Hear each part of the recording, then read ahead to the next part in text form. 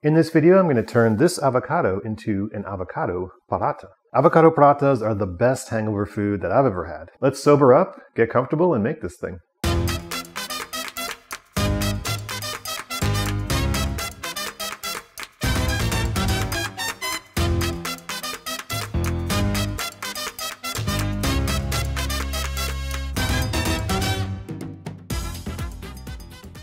Welcome to Schmindian. I'm your host Paul Singh, and this is Indian Food Demystified. Today we are solving two problems that are plaguing the overworked, underemployed, and generally hopeless proletariat. Inflation is high, salaries are low, we're out here doing anything we can to survive. We're answering emails at midnight, we're taking gig work on the side, while the generation that invented the 3-martini lunch is looking at us, pointing their fingers in our face, telling us that we're lazy and broke because we eat avocados?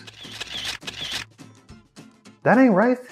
So how do we deal with this? We work all the time, and then what little time we have on the weekend, we have a couple of drinks. Not on company time, by the way, so that we may forget that life is hopeless and that we're currently living through a late-stage capitalist nightmare. And then on Sunday, we deal with our hangovers until the Sunday scaries kick in around 7 p.m. Now, I've designed this recipe to solve 3 problems. Number 1, Sunday hangovers. Number 2, what to do with overripe avocados. And number 3, the plague of intergenerational wealth hoarding. That one's going to be a tough one. You bought this avocado with the intention of eating it at its ideal ripeness, and that window is past. Throwing it away is an admission that the boomers were right, that you are wasteful, that you are disorganized. You can't even keep track of an avocado. What makes you think you deserve a house? That's what they are thinking. But you are smarter than them. You have a liberal arts degree. You need to turn this avocado into something delicious and prove that your generation is worthy of respect. You are smart, capable, and creative. And you gotta cure your hangover, man. So the key to a great hangover food is fat, carbohydrates, something healthy, and salt. You need the salt to get the electrolytes back in your body. You need the fat to soak up all the alcohol. You need the carbohydrates to fill you up. And you need the healthy stuff in there just to kind of like perk yourself back up. Okay, first things first, we need to chop up our veggies. We're gonna need about 1/4 of an onion this size. Rid of the paper, just cut it up roughly because we're going to put this in the food processor. I would say that much ginger, the tip of your thumb. Now normally I would take the skin off with a spoon, but I'm just going to take it off with a knife real quick. And 1 little clove of garlic. Skin off. And we're going to need 2 cups of spinach. Don't worry, you won't even taste it. And we're just going to dump all this stuff in. Cut the ginger in half, boom. Cut the garlic in half, bam. Onions go in, spinach goes in, and we're gonna put the avocado in too. So cut this guy open.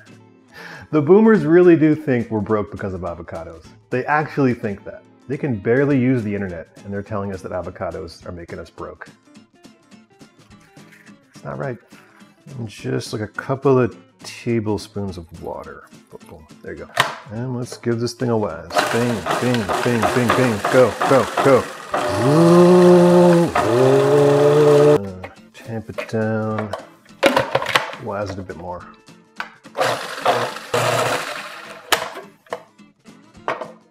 Real smooth. Now we need a big old bowl. 2 cups of Durum flour, which is a flour used to make rotis. You can get it at Walmart. Now for the spices. This part is key. We're gonna go 2 teaspoons of salt. You need the salt because you sweated out all your electrolytes last night on the dance floor. 1/2 teaspoon black pepper, 1 teaspoon of ajwain, 1/2 teaspoon of turmeric, and 1/2 teaspoon of red chili flakes. A little bit of heat. You gotta wake yourself up a little bit. Tiny splash of olive oil, boom, there you go. Oh, a little bit more. There you go. Give this a little mix. Squeeze in 1/2 a lime. And now we fold in our blended ingredients. Slowly add in the water, and we're just gonna fold it in with our hands, kind of knead it in. The wet ingredients are not wet enough to make this into the proper consistency, so we're gonna need to add water as well.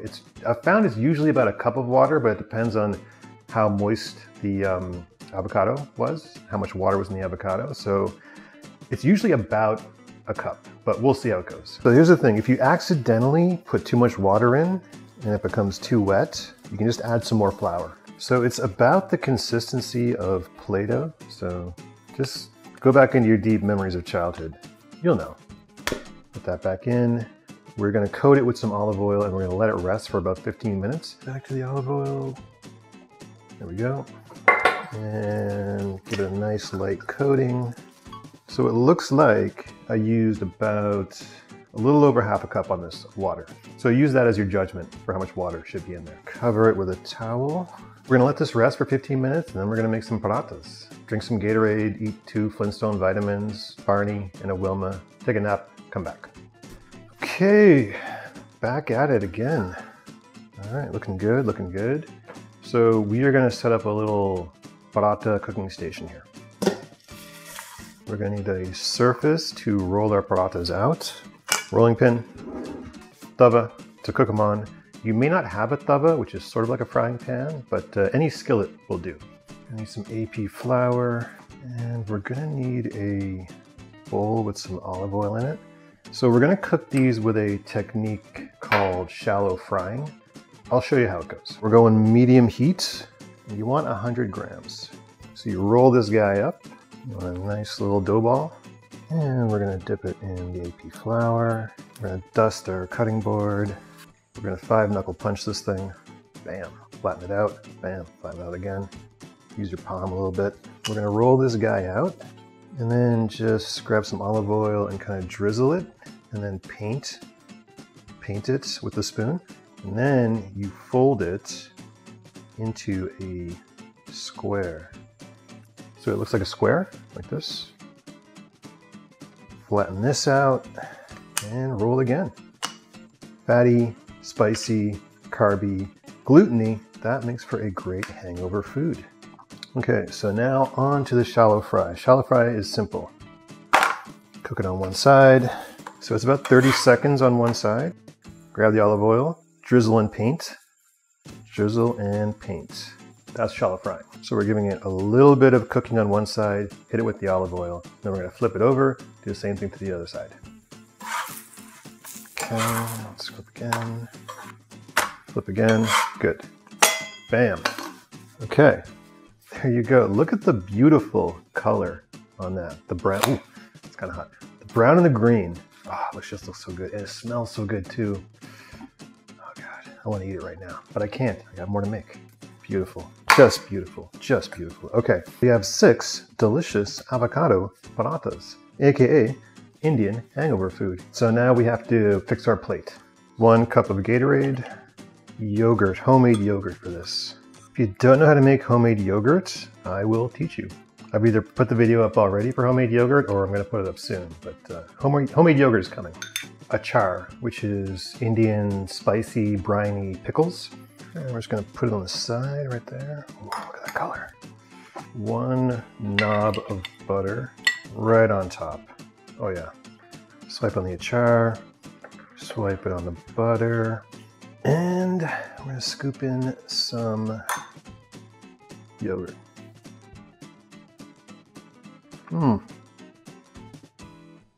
Yes, sir. Yes, sir. Oh man, that tastes good. The paratta has got that gluten-y, carby, heaviness, but the achar has that brightness, that brininess that cuts through that. But then the butter has that kind of fattiness. And then here, you get that creamy coldness.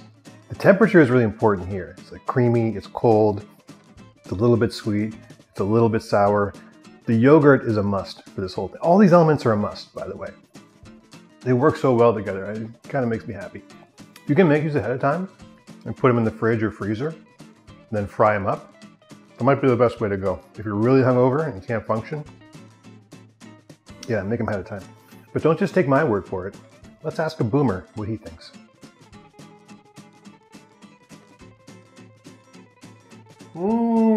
Good.